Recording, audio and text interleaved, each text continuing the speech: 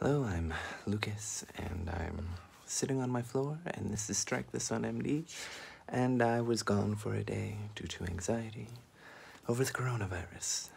It's not too bad in Shanghai, thankfully, but it's ever present on my mind. Anyway, I also had nothing to talk about, but today I do, so we're going to review The Book of Swords Part 1, edited by Gardner Dozois, with short stories by K.J. Parker, Robin Hobb, Ken Liu, Matthew Hughes, Kate Elliott, Walter John Williams, Daniel Abraham, C.J. Cherryh, and Garth Nix. And the prominent story is the one by Robin Hobb. It's talked about on the back, and they mention it here.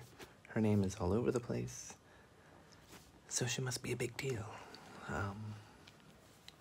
And the order of names here is the order that the short stories are in. And for the most part, all these stories are great. I cannot complain too much. I wrote little brief synopses for each one to give a brief idea. I see a lot of fantasy on BookTube. It seems to me that there's been a shift from, young adult to sort of a free-for-all, but mostly from young adult to fantasy, or like young adult fantasy. But I never really see people talk about short stories in general, but especially fantasy short stories. So maybe I'm just not watching the right people. But I'd like to go through each story briefly and talk about... I just dropped the book on the floor, I apologize. Talk about each one just a little bit. Starting with K.J. Parker's The Best Man Wins, which is told from the perspective of a blacksmith. He makes all kinds of things, and he used to be a warrior, I guess you would call it, and he encounters a young man who wants the best sword ever made, and to be trained by the best swordsman ever. And the blacksmith happens to be that man, at least in the eyes of this young boy. He is seeking revenge on the man that killed his father. And I really enjoy it. So that's a win for me. Next would be Robin Hobb's story, Her Father's Sword, which is set in the Farseer world, and there's a brief appearance by Fitz Chivalry Farseer. I've not read these books, but in this instance, he's an envoy sent to Shrike with poisoned food, poisoned bread, to deal with these pillaging forged. He happens to stop in a town that's been attacked recently, and some loved ones have gone missing into the sea. But he warns them, your loved ones will be back, but they won't be the same. And if they want something, they will take it. And it follows, what is her name? It follows Taura, a young girl looking for her father. And I love it. If this is indicative of Robin Hobb in general, and any of her writing, which I would hope it is. I mean, some people can be great short story writers and terrible novelists, or just be lucky, I don't know. But I've heard a lot about her, so I think Robin Hobb is a woman. Anyway, I will be reading more of her, because this story is another win. And then there is The Hidden Girl by Ken Liu, which is set in Tang Dynasty, China. And it's this young girl who's been taken and trains for 6 years to be an assassin, to take out the local Jie Dushi, which is a military governor. Yes, Jie Dushi. Thank you, Sharon. Oh, Jie Dushi. Okay. My Chinese girlfriend is telling me how to pronounce it correctly. Thank you. Okay. Anyway, she's set out to attack that guy and kill him. But she learns of the consequences of her actions if she succeeds. And again, another win. I was like, man, I should read fantasy more often, more fantasy short stories. These are killer. They're amazing ideas, and they're going all over the place. Probably the weakest one was KJ Parker's, but it was still very strong.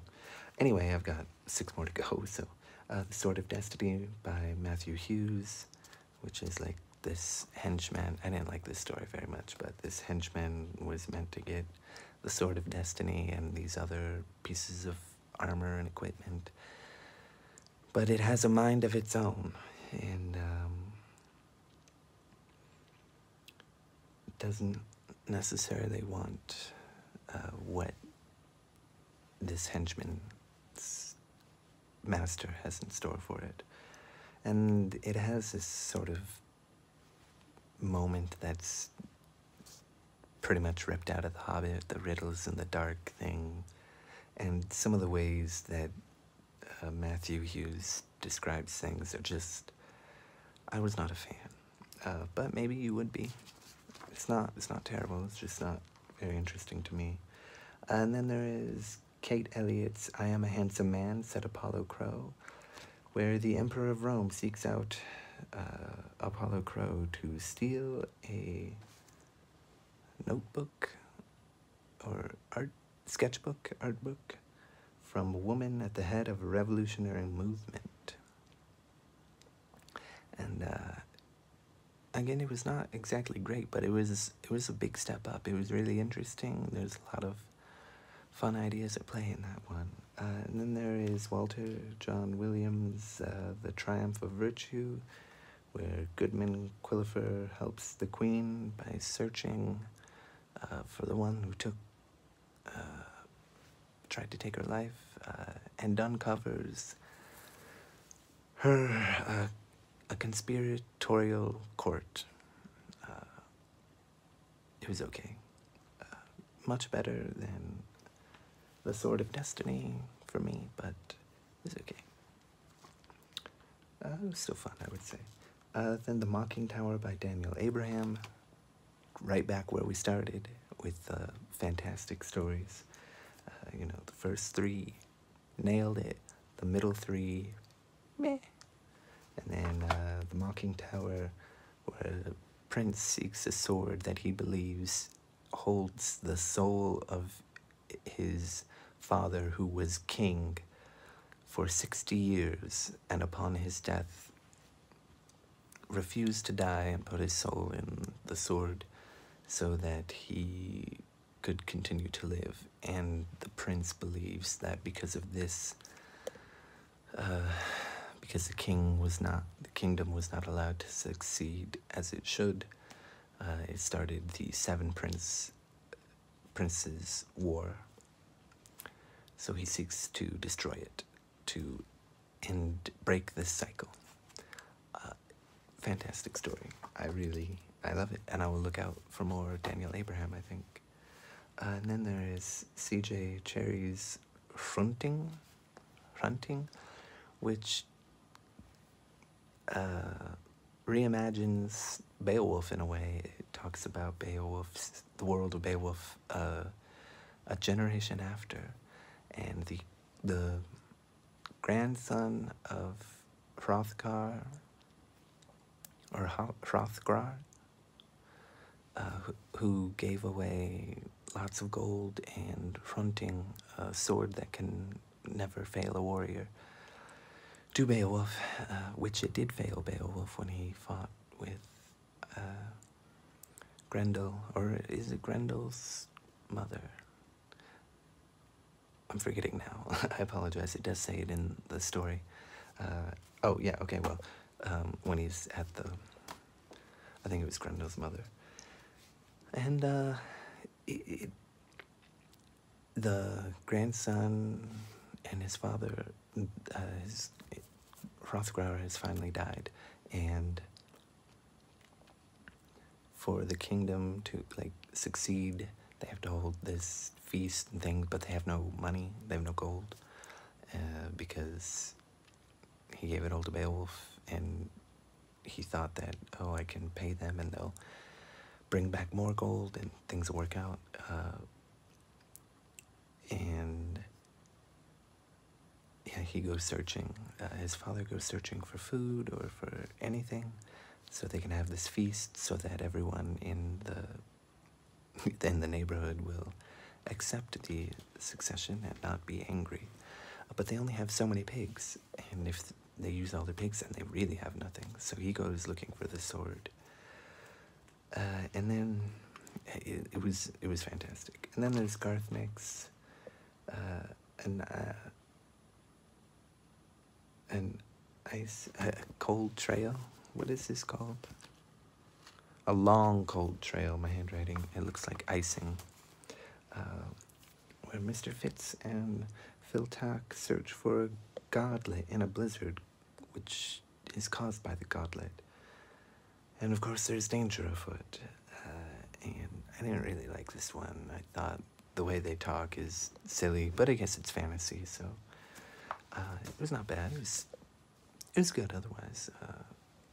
Anyway, it was really interesting to see, because this short story collection is meant to be sort of an homage to Gardner Dozois' love and first introduction to fantasy with sword and sorcery stories.